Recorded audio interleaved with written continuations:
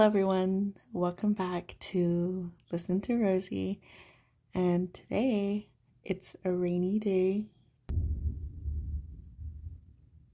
I wonder if you could hear that thunder. So today's theme of this episode is a storybook. It's about this book called The Journey, Big Panda and Tiny Dragon by James Norbury. I hope I'm saying that right.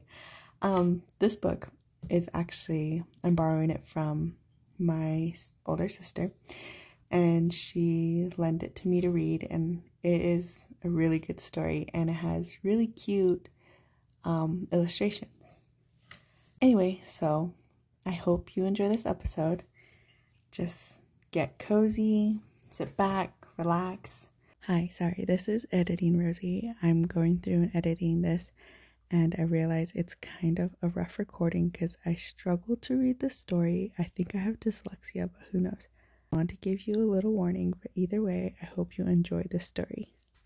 The Journey. For those on their own journey.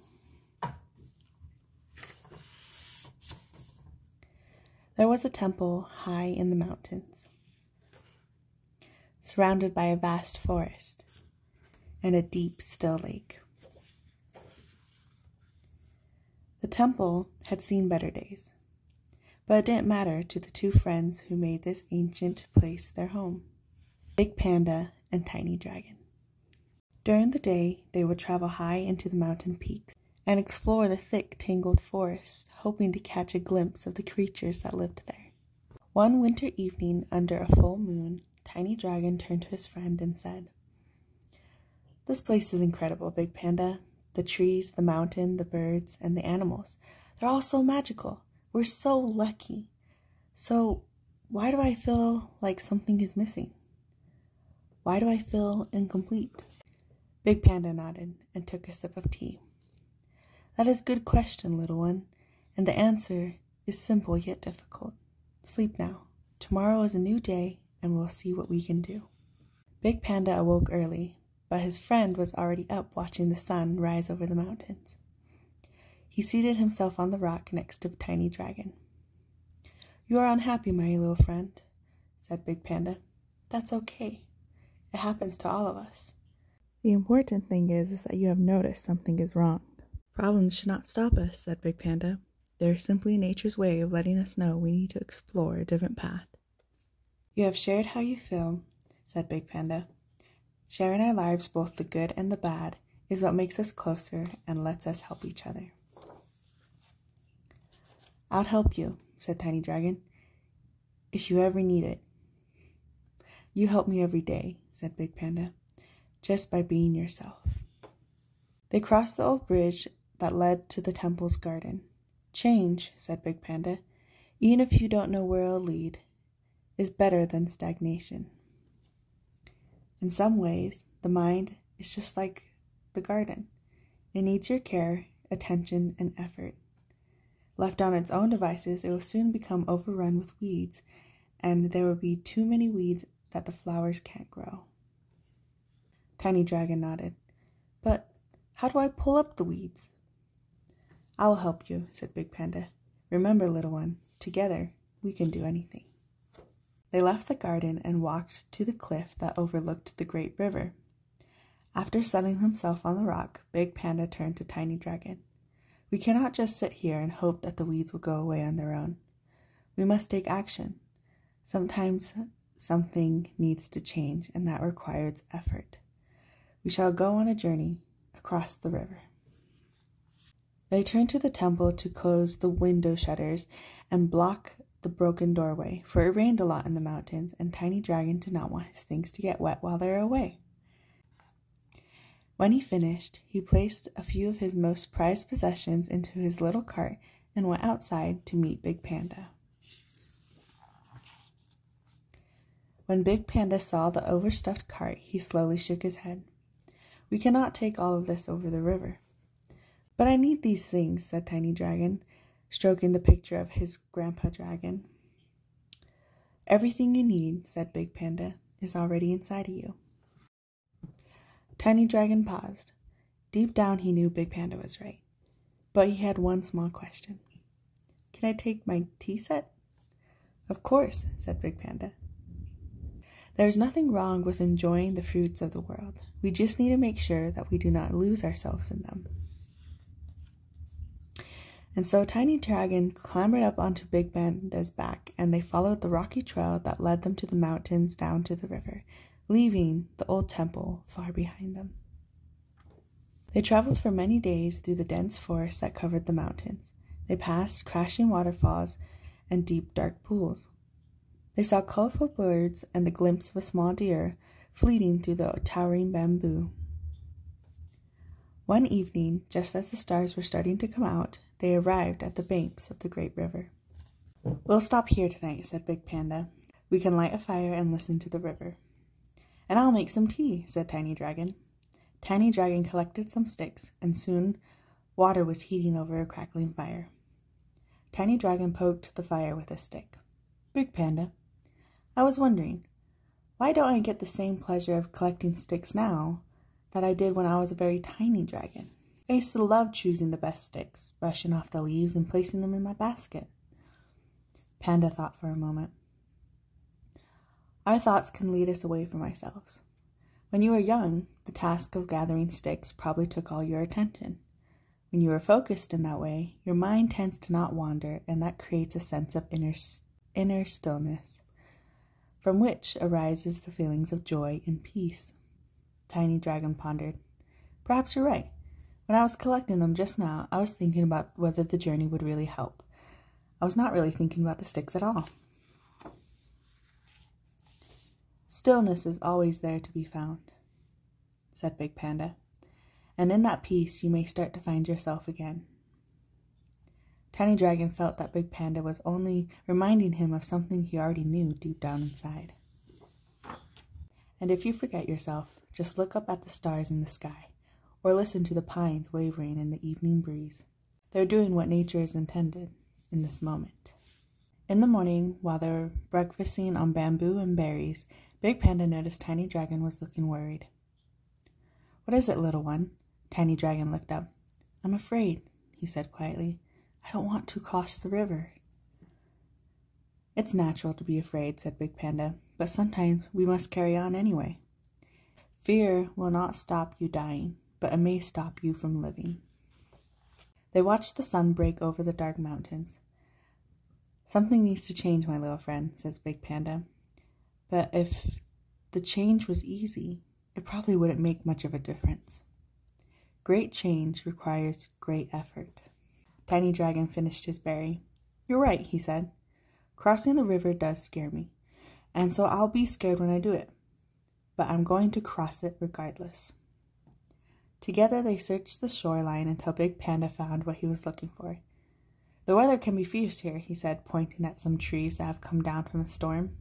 If we use bamboo to make rope and lash together the trunks, we'll have a raft in no time. Despite how he felt inside, Tiny Dragon gave a big smile and puffed out his little chest. I'll get the bamboo and you collect the logs. By the afternoon they had built a small raft. It was not much to look at, but it would carry them across the river. I enjoyed that, said Tiny Dragon, taking in what they had made. And yet, said Big Panda, gathering the bamboo is not so much different from gathering sticks.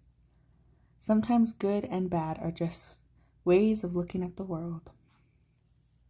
As the sun started to set, Big Panda dragged the raft into the shallows of the river. They both climbed on board, and Tiny Dragon used his bowl to push them off the bank. They let the current take the raft for a while and carry them down the river. This raft is a little like us, said Big Panda. Where it's been doesn't determine where it's going. Surely the past makes a difference, says Tiny Dragon. You're right, said Big Panda. The past is like a story that tells us how we arrived where we are, but you can start writing a new story right now. Tiny Dragon fell silent and thought about Big Panda's words. Then, from nowhere, a deep rumble shook the land, and Tiny Dragon felt spots of rain and a chilling wind. A storm is coming, said Big Panda. We should make for shore. But the current was stronger than it looked, and despite their efforts, they couldn't steer the boat toward the bank. Tiny Dragon started to panic. and Big Panda just calmly paddled. "Aren't you scared of the storms?" asked Tiny Dragon. "Maybe once," said Big Panda, "but I've survived them all." Dark clouds loomed over them, and rain fell hard and icy. The raft began to spin and buck, and the downpour made the wood cold, slippery, and wet. Big Panda laid out flat to make himself as stable as possible, and with a large paw, he tucked Tiny Dragon into his fur to keep him safe and warm. Tiny Dragon was too scared to talk. He screwed his eyes closed and clung as hard as he could. Then suddenly he remembered his tea set. Opening one eye, he could see it lying on the raft. The cloth wrap caught on a sharp piece of wood. He reached out his hand to grab it, just as the raft banged against a large rock. The tea set broke free and tumbled into the water. As he watched it vanish into the black, churning depths, he felt as his heart had followed it. What was he doing? What was the point of all this? He had never felt like this in his life. He buried his face into his hands and sobbed. And Big Panda heard Tiny Dragon's pain. He wanted to help him, hold him, and tell him it would be okay. But he was exhausted and lacked the strength to speak. And if he loosened his grip, they would be washed into the waters. All he could do was listen and do his best to keep them safe. Even the greatest storm will pass.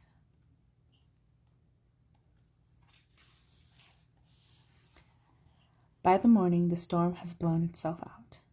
The raft drifted aimlessly on the glassy, silent water. Panda felt the sun on his back and opened his eyes. His fur was matted with salt and his body ached, but he was reassured to feel Tiny Dragon's body curled under his fur. It wasn't long until his little friend awoke and crawled out into the morning air. "We're safe," squeaked Tiny Dragon and gave Big Panda a big hug. "Where are we? I don't see the banks of the great river." "The storm raged all night," said Big Panda. "We were swept into the ocean." "Oh no!" exclaimed Tiny Dragon. "We're going to die." "This is not where we chose to be," said Big Panda, "but it is where we are. And if you try to forget about what has happened, just for a moment, and look around, you might see that this is one of the most beautiful moments we've ever experienced." Tiny Dragon gazed at the endless ocean, stretching away in every direction. "We have never been this lost," he sighed. "If you feel lost," said Big Panda, "just close your eyes. Hear the water lapping against the raft. Feel the sun on your skin and the breeze against your face. There you are. You will find yourself soon enough." And Tiny Dragon tried. But in that stillness, all he could think about was how he had lost his treasured tea set, and how they had no food or water, and how far from home they were. So he did what he could think of and started paddling. Hours stretched into days. Each morning, the sun rose in a burning red over the mirrored ocean, and there was no sign of land. One night, Tiny Dragon, weak from hunger and thirst, crawled up to Big Panda and snuggled into his fur. "How could you be so calm?" he asked. "This could be the end." Big Panda pulled Tiny Dragon in close. "Nothing is in our control, little one. Not really.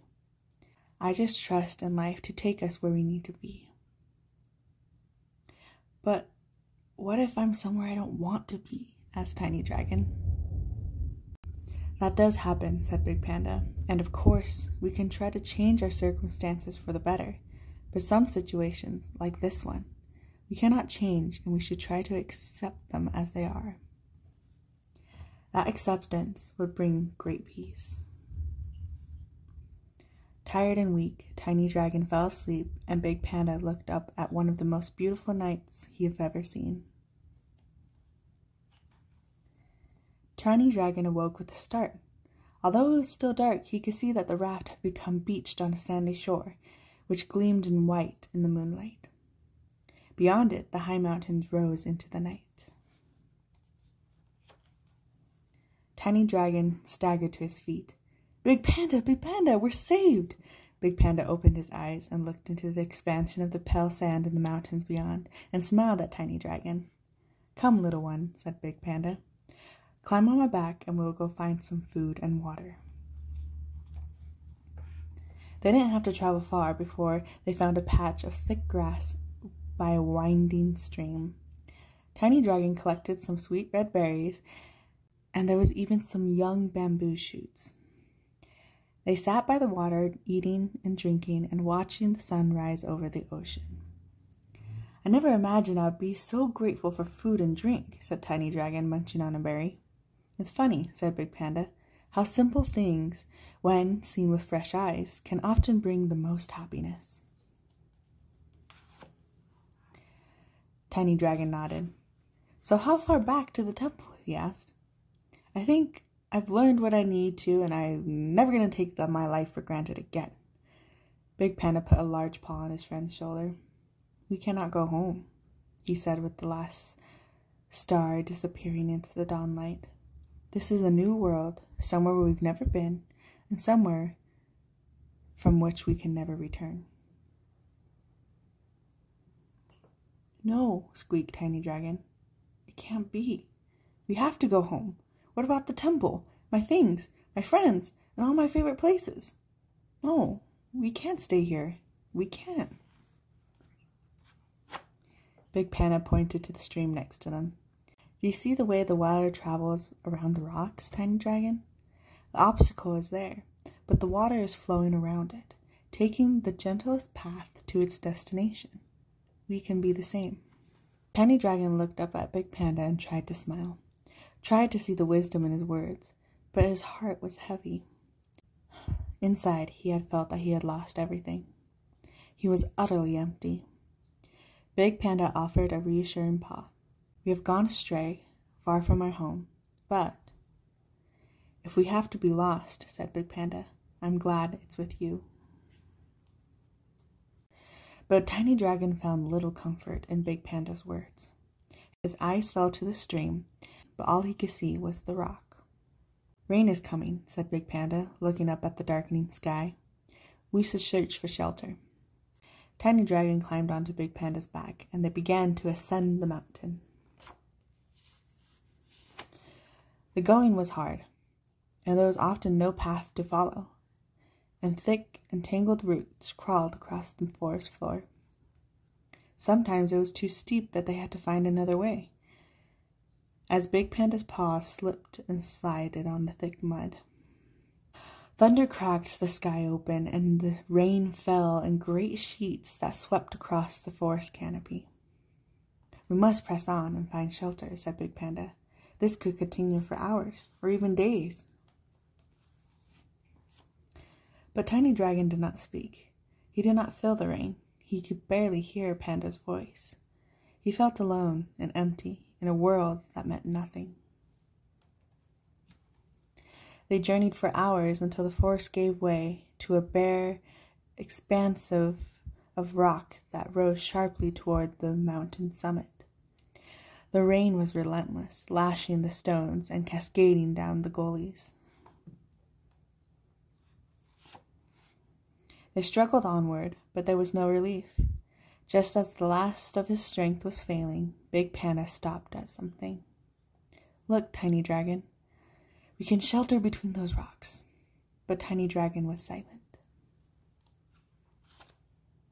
Big Panda made his way carefully across the sharp, slippery stone and managed to crawl into the cave formed by the cluster of huge boulders. They sat together and watched the rain. Then Big Panda turned to Tiny Dragon. "You can talk to me, little one, if you want to." "I make no difference to anything," said Tiny Dragon. Big Panda smiled at his friend.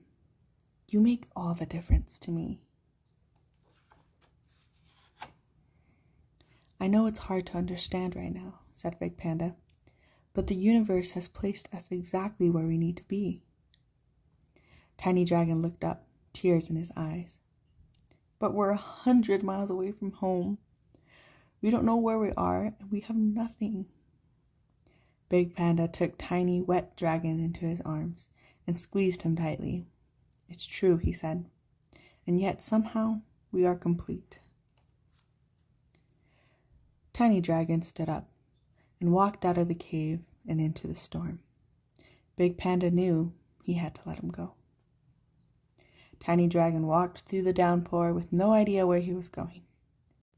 How could he be complete?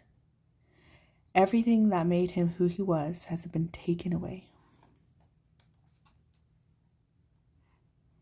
He had no idea for how long he walked for, but he was so cold and tired he knew he had to stop. An overhanging rock was creating the smallest of dry patches, and he staggered over to it, dropped to the ground, and stared at the endless gray skies. Then he saw it, hanging from a single strand of spider silk, a leaf. It was catching just a little bit of the storm's dying breath, its earthen hues catching the pale sun as it broke through the clouds. So delicate, so beautiful. The world in a moment. Time fell away as he watched it turn. Tiny Dragon couldn't remember seeing anything so captivating, so pure, perfect and delicate. He began to feel that the emptiness inside of him was like a cup waiting to be filled with all the wonders of what the world could offer. There was pain, of course, but there was so much beauty. You see, don't you? Tiny Dragon looked around to see Big Panda, soaked through but smiling. I think I do, he replied. They watched the sun disappear behind the mountains as the night settled all over the land. Tiny Dragon spoke for the first time in hours. Big Panda, he asked, what is the universe? I like to think it's our friend, said Big Panda, if we allow it to be. Tiny Dragon awoke early in the morning. Although the rain still swept across the mountains, where he had previously seen hopelessness and defeat, he now saw opportunity and beauty. We should be on our way, said Big Panda. I don't know how much longer we could last out here. They had no food or water, so they braced themselves against the cold and the wind and continued toward the summit. Look, said Tiny Dragon, I can see the top. And sure enough, out of the swirling mist appeared a peak of jagged rock. Big Panda gathered his strength and they struggled up the last stretch. And as they crested the final rise, Tiny Dragon was lost for words. For beyond, a broad river snaked its way through a magnificent forested valley. This, said Big Panda, this is where our journey has been leading us. And this, grinned Tiny Dragon, this is where we'll make our new home. Hunger and cold were forgotten as Tiny Dragon sat motionless, soaking in the beauty that laid before him. Eventually, Big Panda tapped him on the shoulder with a large paw. Come, he said, let's head down and find some water and food. So the two friends made their way down into the jungle. It was more beautiful than Tiny Dragon could ever imagine. Colorful birds he had never seen, huge plants with flowers that he could bathe in, and strange beasts that crept silently through the undergrowth. Something caught Tiny Dragon's eye. Half buried in the soil was a jumble of broken pottery. After a little digging, Tiny Dragon found a rounded pot and two mismatched chipped little cups. Come on, he said, picking a few choice of buds off a bush. I recognize these leaves. They'll make a delicious tea. Let's celebrate. They seated themselves under the boughs of an ancient twisted tree, and Tiny Dragon prepared a small fire. What are we celebrating? Asked Big Panda. Us, said Tiny Dragon. It's been a long journey with many challenges, and we're both still here. That seems like a good reason to me. You know, said Tiny Dragon, I think it's the best tea set I've ever had. Why is that? Asked Big Panda. It's because it's the one I have now. Tiny Dragon packed his tea set in a huge leaf, and they picked their way along the winding trails and the dark, gurgling streams. How are you feeling, little one? Asked Big Panda. Tiny Dragon thought for a moment. I still feel some sadness at the loss of my friends and my home, and of course my tea set. But I think maybe I am learning to be accepting of things. It seems that the more I unclench my hand, said Tiny Dragon, the more the world seems to place into it.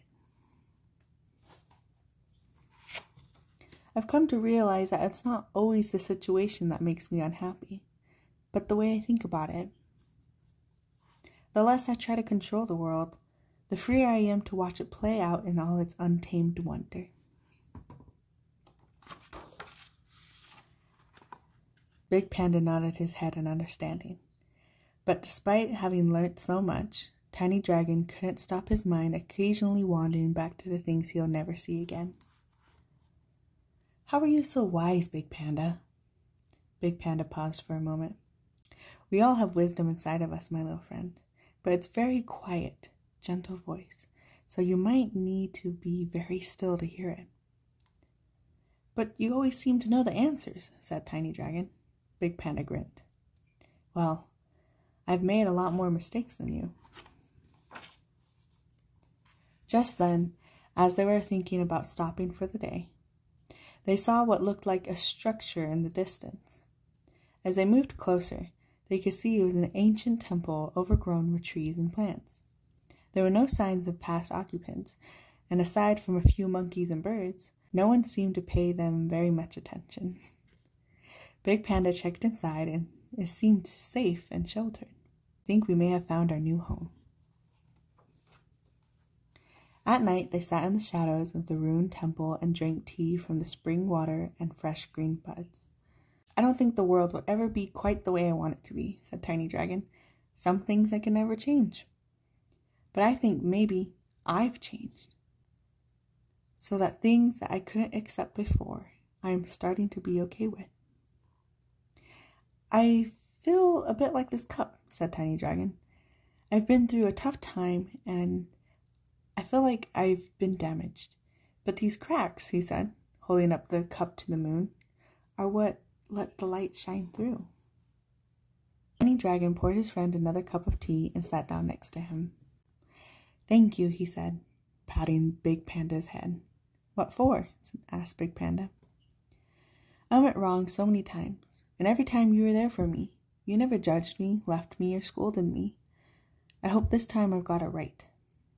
Big Panda hugged Little Dragon. As long as we're alive, said Big Panda, we'll keep making mistakes and end up getting lost. It's the nature of things.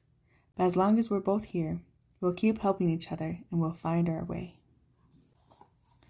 That night, Big Panda and Tiny Dragon slept deeply. Their tired, aching bodies rested safely in the ruins of the old temple. As dawn broke across the mountains, they were greeted by the most magnificent sunrise of a new day and a new beginning. There are so many unknowns and possibilities out there, said Tiny Dragon. Well then, said Big Panda, let's see how many we could try. The end of this journey. Okay, so I want to quickly read an author's note that he left in the back of this book.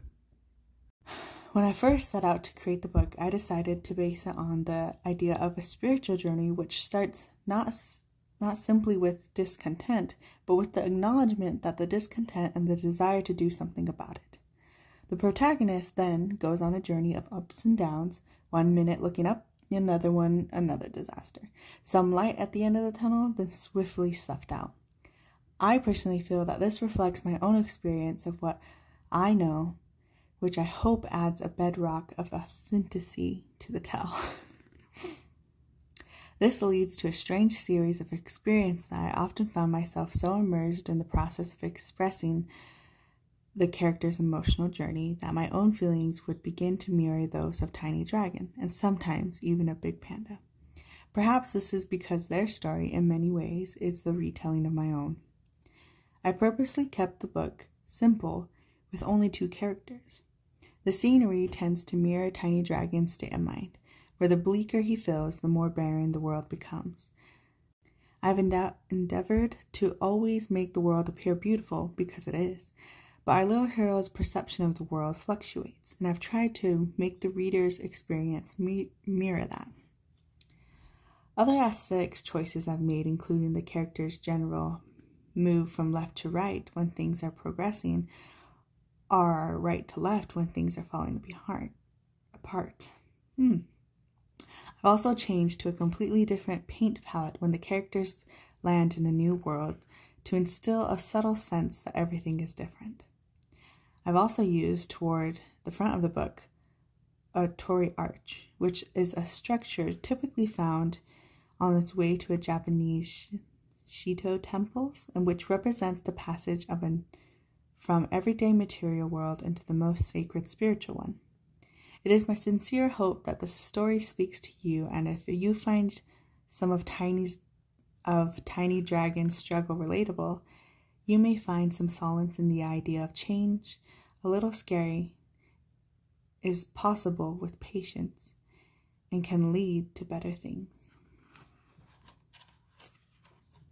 So, when I read this book, I did relate to Tiny Dragon a lot, and also to Big Panda with change, and I guess change has been a big topic lately, and so it was comforting to like read the struggle and the beauty of it, and I really love the book and the illustrations, and I hope that you did too, and you should really get a copy of it because it's really good. Anyway, that was kind of a struggle to read with my dyslexia, but I hope you were able to understand it and enjoy it as well. So that was it, the little story time version of Listen to Rosie. Thank you for joining me in this time, and thank you for being here on this earth. I hope you have a good day, good night, or whatever it is. That's it for now. Bye.